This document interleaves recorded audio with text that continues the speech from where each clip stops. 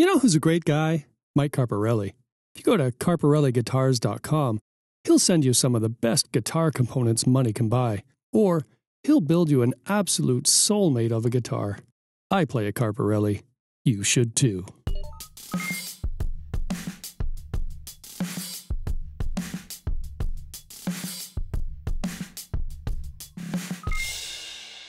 All right, so you've gotten to the point where you have finalized the drum arrangement and you like the way it's sounding. And now we're going to move towards translating this into things we can use in our Beat Buddy. So what we need to do is to cut this up into Midi loops. The first thing we have to do is convert it to Midi notes. So this is a great feature of Logic and Garageband. Now, there's no direct way in Garageband to convert the drummer track to Midi, but the process is very simple. We're going to create a new track, and this time we're going to choose software track or software instrument. And we're going to choose a drum sound to play it on. Let's say Bluebird, because that's what this one's using, so it'll sound the same. And now all we have to do is copy and paste the entire thing.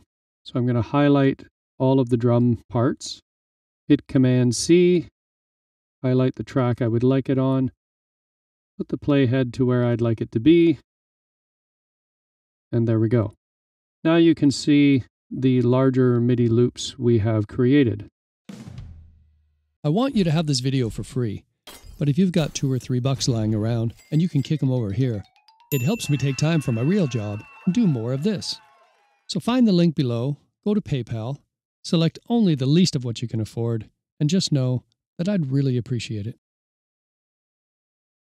Now what we have to do is do some surgery and slice and dice these into smaller loops that the Beat Buddy can play.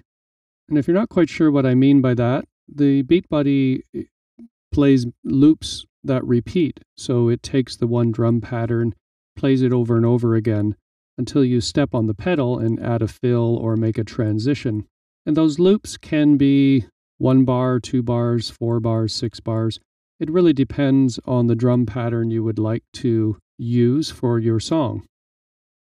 Usually, though, a 1 or 2 bar pattern is enough, and for this song, that works. So I've opened up the editor here, and you can see the MIDI loops for the first drum pattern. There it is. And all we need is maybe 2 bars from 2 to 4.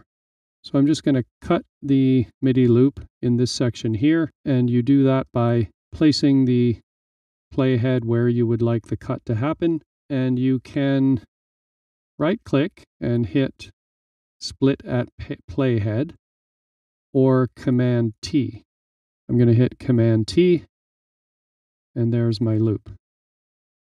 Now let's continue, because there might be fills in this section, which there aren't until I get here, which is the transition from the verse to the chorus. And I'd like to use that transition in Beat Buddy because, as you may know, if you look at a song in Beat Buddy Manager, there is a section for transitions, and those are transition fills that move from one part of the song to the next. They are optional, you don't have to have one, but they do cue up the change for a song, and it's a fairly typical thing to happen in music, so you probably want them. And I'm just going to do the same type of surgery to this loop, and so now I have a transition loop. Now, because this part here is the same as the loop we're going to keep, we can actually just delete it. For reasons I'm going to show you in just a second, I'm going to put the fills on a separate track for now. So I'm going to right-click this and duplicate this track. So that's new track with duplicate settings. And I'm just going to drag the fill loops down here. And the reason why I'm doing that is because if you know how Beat Buddy deals with loops, if you play a fill or a transition, it will actually play until the first bar here. So if you would like to add a cymbal crash to that part, you can add it to the end of the fill, and the Beat Buddy will add it to the first beat on the following bar. So I'm going to borrow this cymbal crash that the drummer track made for us. I'm going to highlight it and click Command C to copy it. And I'm going to go down here, hit Command V to paste it. And then we can listen to how that is going to sound.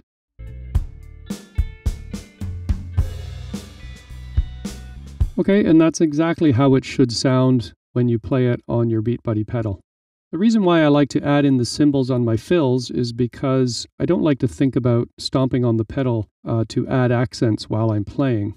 So you may know that if you have the outboard pedal switch for your Beat Buddy, you can add accents to your songs, and that will add something like a cymbal crash, and you can stomp on that and it will play the cymbal crash ad lib. But I like to program the cymbal crashes into my beats so that I don't have to think about that. But that is up to you. If you like just stomping on the pedal to play your own cymbal crashes, then you can just leave this blank or put them in there and do both. It's up to you. So far, we have the main beat for our verse and we have the transition fill. And now we can move on to cutting up the chorus. You'll notice in this case, the drummer track added the cymbal crash for us and it was there, and we just want to analyze it and look at it and make sure the notes are all aligned. We would like this to be a hi-hat on the first beat because it will add a second cymbal crash. That causes problems on the beat. So that should be okay, and we're going to make a 2-bar loop here. Hit Command T, got that again. There seems to be a fill here. You can just look at it and see there's a bit of a variation. I want to keep those fills just to have some variety in our song if we liked it. So Command T on one side and Command T on the other. And we're lucky there's nothing after this, so I can just keep that first beat, drag that down to the fill track. And if you're not sure that you've made everything lined up, just give it a listen and make sure everything is as it should be. And again, we have a transition fill. And again, we have a transition fill here at bar 17. I'm going to hit Command T and keep that. Bring it down there. And I'm going to copy and paste the cymbal crash and kick on the first beat of the following bar again. Let's hear how this transition is working. Okay, that sounds pretty good. Now, because we're back to the verse, this pattern should be the same as the first one, although I see there's a fill here and we might want to keep that. So let's just cut out that fill and keep it.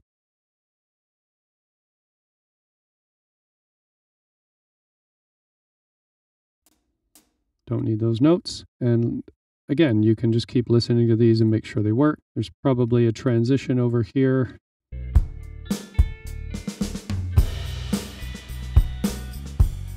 Okay, so I think you're getting the idea. I have drum loops for the verse and the chorus, and I have the fills that I can use to accentuate the different parts of the song. And you get the main idea. You're cutting up the MIDI notes to create loops that you can export and put into Beat Buddy Manager and arrange as a song that you can play with your Beat Buddy pedal. You can kind of see the another advantage of this is that you don't have to go in and generate all the MIDI notes yourself by playing it. The computer has taken care of some of that for you, which is a bit of a time saver. And if you're not very keen on using MIDI and making your own beats, this can actually save you that step and generate things you might not be able to create on your own. And it's got a lot of flexibility and variety. So this method can work on probably quite a lot of songs. Okay, so assuming that everything is in order, you're going to finish cutting up your song into loops. And then after you have set all of your loops, we're going to go to the next step, which is to export these to save to put into Beat Buddy Manager. Okay, so far everything is going just swimmingly. We have cut up the song, we've done our surgery, we've created our drum patterns for the different parts of our song. We've got all our fill loops all ready to be exported, and that is what we have to do next.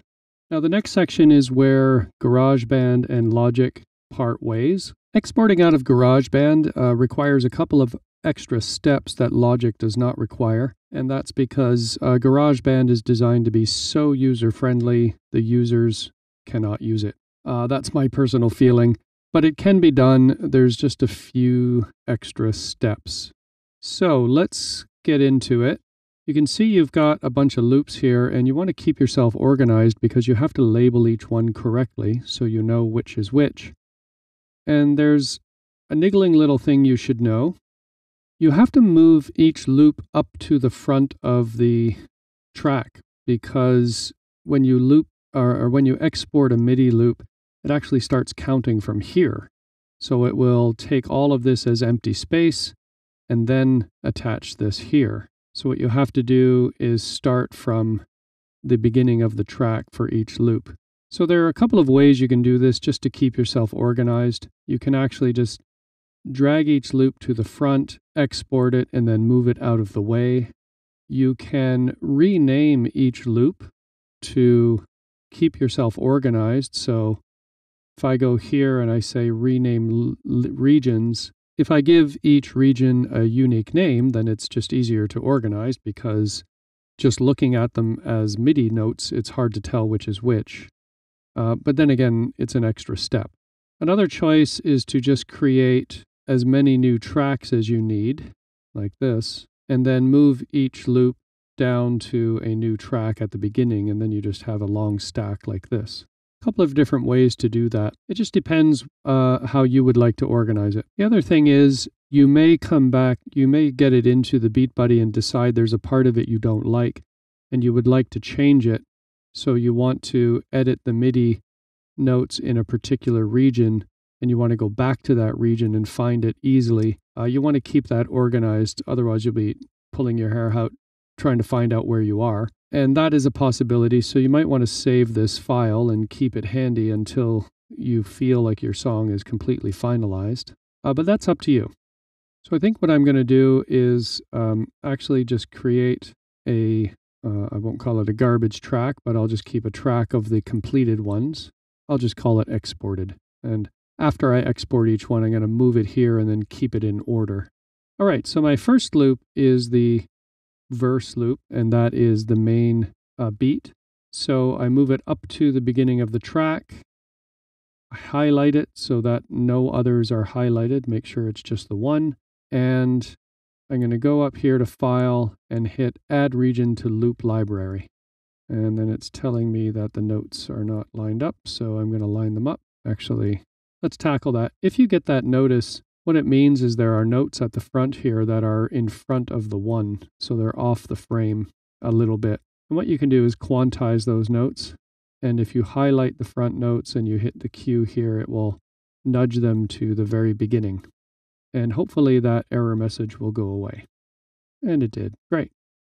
So to export out of GarageBand, we're actually putting it into our loop library. And we're going to give it a unique name.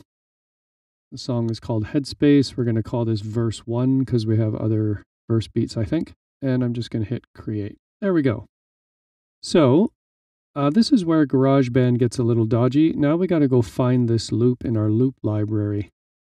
And all of our loops are going to go there. So if you want to confirm that you have exported it correctly, let's take a look at how to do that. All right, I'm going to bring a Finder window in here and show you where it is.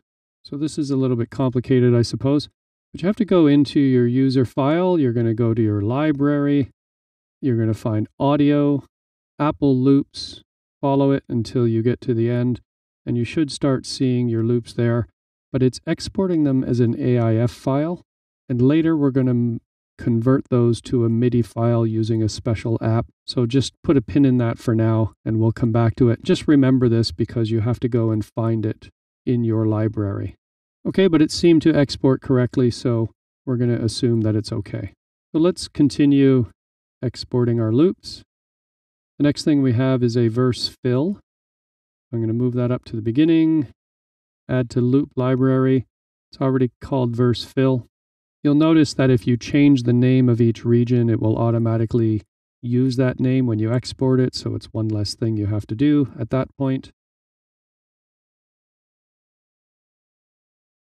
Okay, I think you get the idea. I'm going to speed this up and jump ahead and go to the point where I have exported all of my loops.